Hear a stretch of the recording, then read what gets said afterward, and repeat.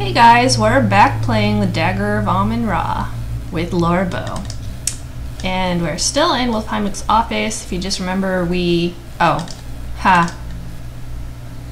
didn't save at a very good point, so just got the cheese.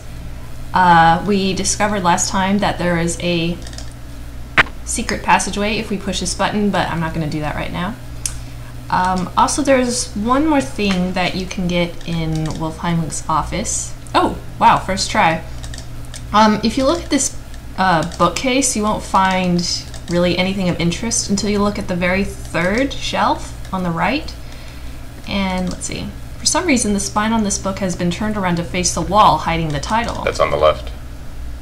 Did I say? No, I meant the right side of the bookcase. Like, if you look on the left, there's nothing there. Oh, the right side of the left-hand bookcase, okay.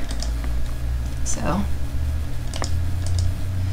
this book is a collection of poetry by Lord Byron? Yes, Byron. Apparently, Heimlich had it turned on the bookshelf so that the spine was so that the spine with the title faced the wall. Perhaps he was embarrassed to have a poetry book on his shelf?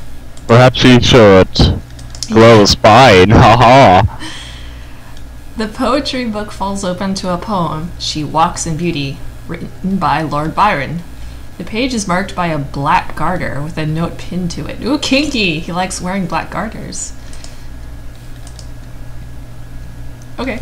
Well, let's examine this garter. Oh, hang on. A lacy black garter with the name Yvette stitched into it. There's also a note attached. Of course. Oh, Heimlich pretends to be a woman named Yvette. You know, the note attached to the garter reads, "You can have the other garter and much more if you meet me at 3 a.m. in the preservation lab." The handwriting is female. You'd hope. Wait, what? The handwriting is female? Yeah. What is female handwriting? Is there such a thing? There's feminine handwriting if you want to. Yeah, it's all curly with little hearts as icons. Yeah, little smiley faces. It's Yvette, lol. Alright, let's get out of here. Run, Laura. Okay. Let's see first if anyone's in here. I don't think there is, but... Okay, cool. Let's see if we can actually get in without witnessing people making it. Oh, hey! Something I can do for you, Miss Boo? Yeah, talk to me. We never get to talk. Hi, Mr. Leech. Can you let me out of the museum? I don't like it in here. People keep dying.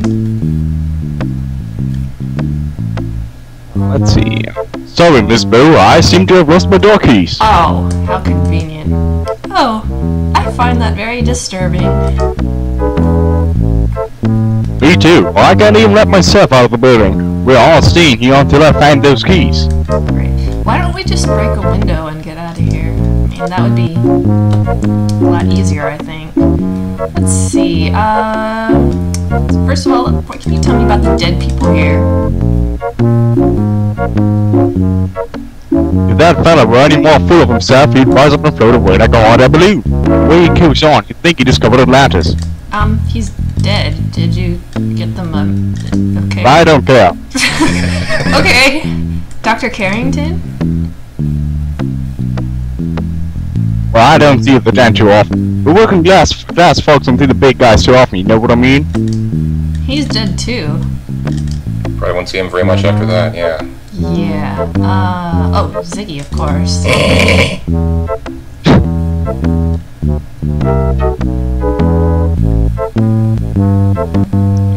Now, that's a wizard, little fella. I've heard he's a steel pigeon. That's a dangerous way to make a living. Yes. I guess it must have been sweet-eyed too. Yeah, he probably spends the whole night down here and doesn't, you know, get any news from upstairs. Yeah.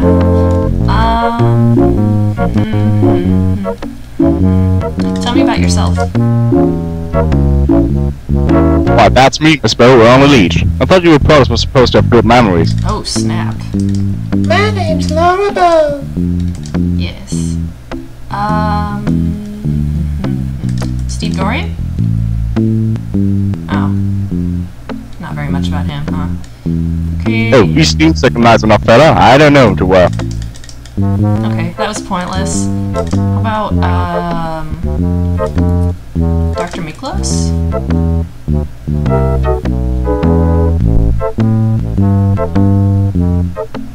Dr. Mugus is a strange broad, but she's a decent sort of thing. I see a lot of night working late. Sometimes she invites me in for coffee. She certainly has taken the plate in my hat. She must have looked for scars at this time. Really? How come you have a plate in your head? Let me see. Mr. Leech, has 1926 been a good year for you? Yes and no, Miss Brew. Times are tough. At least I've got the job at the museum. That's more than a lot of folks have. Do you like your job here at the museum?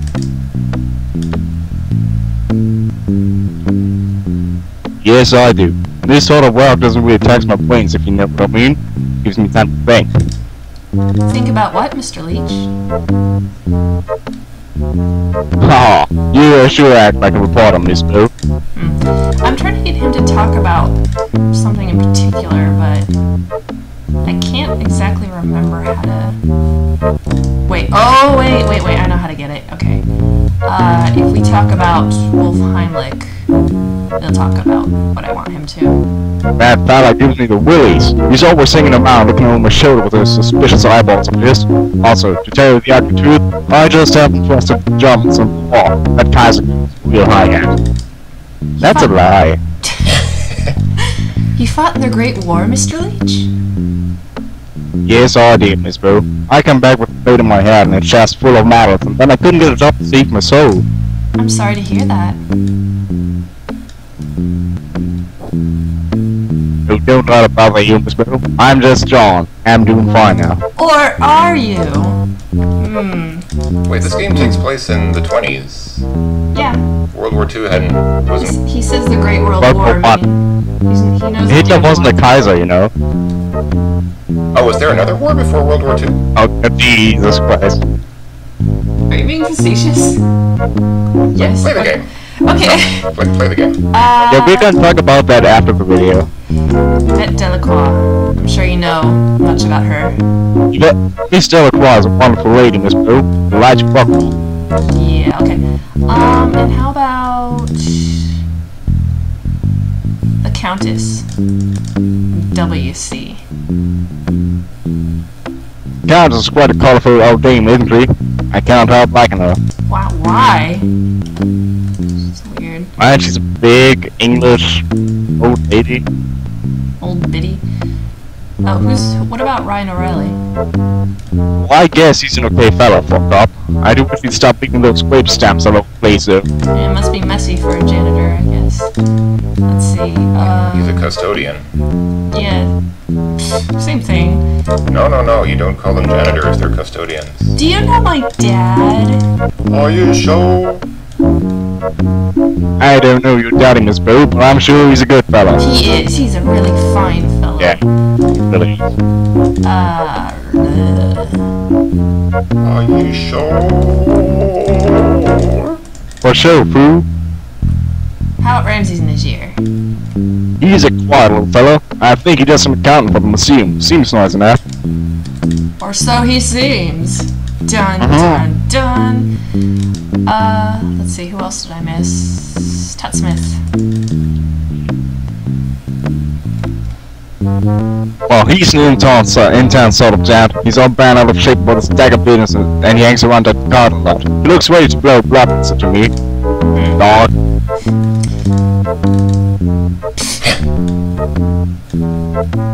What are you looking at? Look at your strange eye. Okay. Don't touch me, lady. Alright. Didn't seem to have any such objections to Yvette. Yeah, jeez. Oh, wait, duh. Okay, I just said that. I think eventually he'll just kind of kick you out of the... Oh, let's see. Let's try this. I'm sorry, Miss Bird, but I'm kind of busy right now. Is there something I can help you with? If not, I've got work to do. Miss Barrow, I got a lot of problems right now. Please leave me alone. Alright.